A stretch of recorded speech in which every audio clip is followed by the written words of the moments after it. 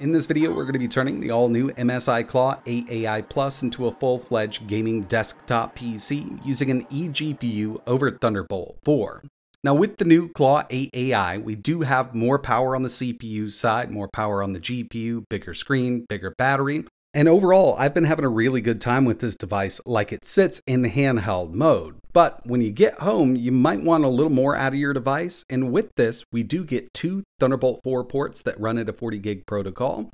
So in this video, we're going to be upping the GPU performance of the new MSI Claw 8 by quite a bit, because what I've got here is actually the ONEXGPU 2. This is a Radeon RX 7800M with 12 gigs of VRAM, and it will run close to a 200 watt TGP in turbo mode. This supports Oculink and USB4, so we're going to be connecting it here to Thunderbolt 4 on the Claw 8 AI Plus. And in just a second, I will connect this to my game capture so we can get a better look at everything, but I wanted to show you some gameplay here because it really does up that performance. This is God of War Ragnarok, ultra settings, 1440p with a little bit of FSR, given that we are connected over a Thunderbolt 4 connection. But you can see that we're over 100 FPS. It's a really playable experience. And by the way, I'm using an Xbox controller connected over Bluetooth. And of course, there's several different eGPUs that you can connect to something like this. Originally, I was going to go with the new Arc B580, but unfortunately, I just can't get those Arc cards working over Thunderbolt properly. They're working at basically half performance. And, you know, we will get a degradation over USB4 or Thunderbolt 4 here with an eGPU. But with this RX 7800M, we're seeing some amazing 1440p performance paired up with the Claw AI 8 Plus.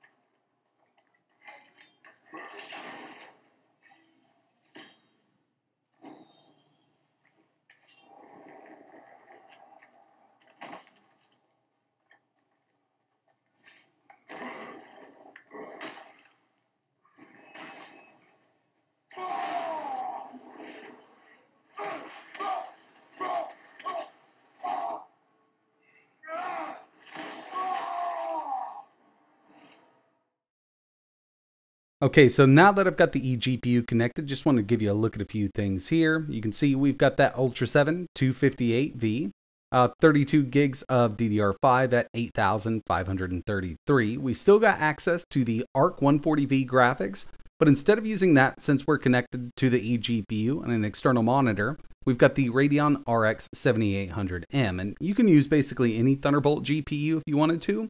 But this is an all-in-one unit here, and personally, I do think it offers some really great performance. Before we get into the benchmarks and testing, there's one other thing I wanted to show you here. With this eGPU from 1xPlayer, you can see right up here we've got our GPU power. Just running for a mark to give you a look. It's got the turbo button, so as soon as I enable that, it's going to give us a nice TGP boost. So total graphics power can be up to close to 200 watts with this 7800M connected and turbo enabled. And that's how I'm going to be running it. But keep in mind, even though we can run this at up to close to 200 watts, we're still probably not going to hit that given that we're connected over Thunderbolt 4 here. But this is really going to up the GPU performance and allow us to game at 1440 on the MSI Claw 8 AI Plus. Next thing I wanted to take a look at were some benchmarks, and we're just going to face this off against the Build 10 Intel Arc 140V iGPU, because after all, if you pick one of these up out of the box, that's what you're going to be playing on. I wanted to show you what kind of a performance gain we can get with this eGPU here. 3D Mark Night Raid with the RX 7800M connected over Thunderbolt 4, we got a total score of 56,344.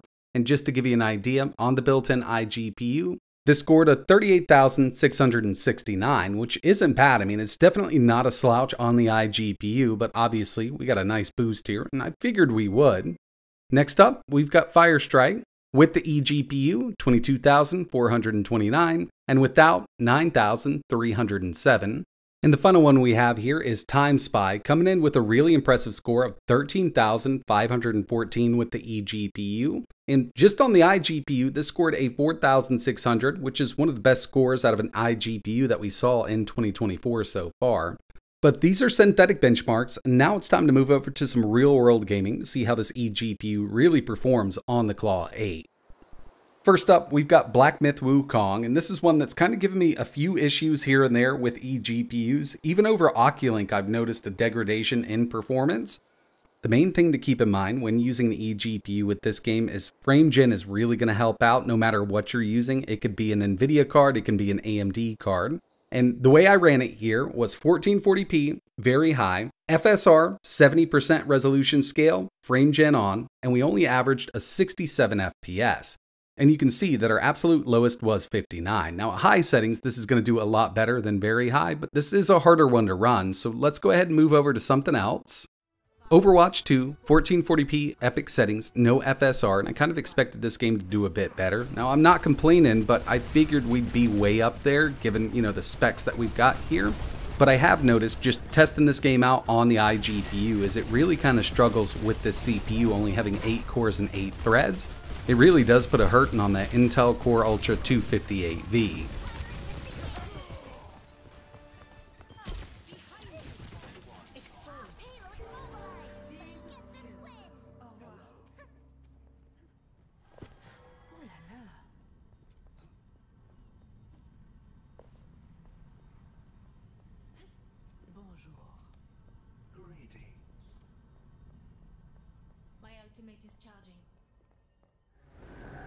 Doom Eternal, 1440p, Ultra Nightmare, no ray tracing, looking great here, over 100 FPS on average. And originally I went into this at just Ultra settings because I wasn't sure how this would handle it with the bandwidth being limited by that Thunderbolt 4 port. At Ultra, we're seeing averages of around 132 FPS, but we can go to Ultra Nightmare and still play this all day long. I mean, it was a really smooth experience like it is.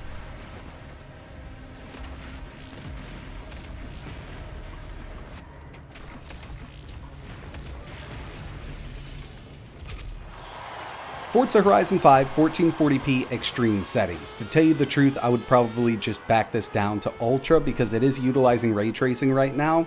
We're getting an average of around 78 FPS and it never dipped under 60. Still really playable like this, but just taking it down to Ultra, disabling ray tracing here with this Thunderbolt 4 eGPU does bring us up past that 120 mark.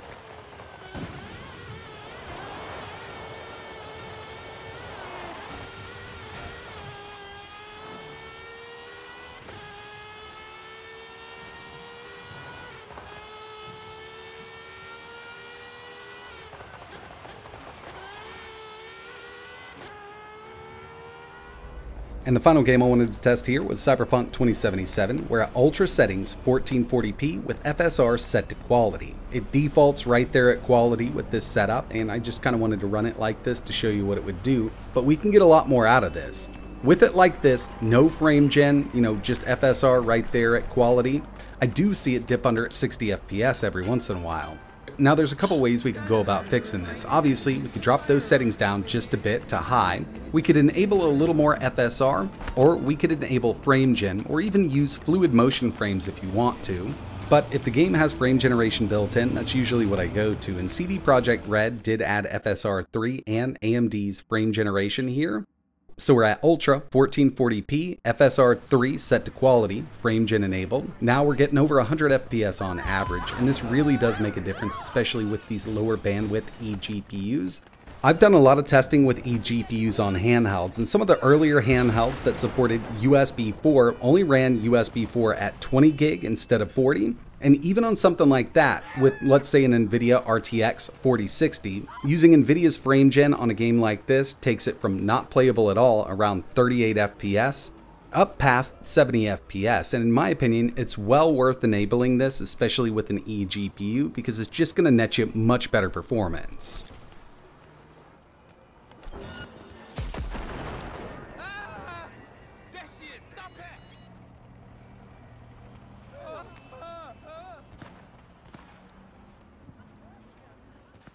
Using an eGPU like this with the new MSI Claw 8 AI Plus does work out really well. And again, I originally wanted to go with an ARC eGPU. I've got a bunch of different docks that I tried, and I just really have never been able to get ARC cards working over Thunderbolt properly.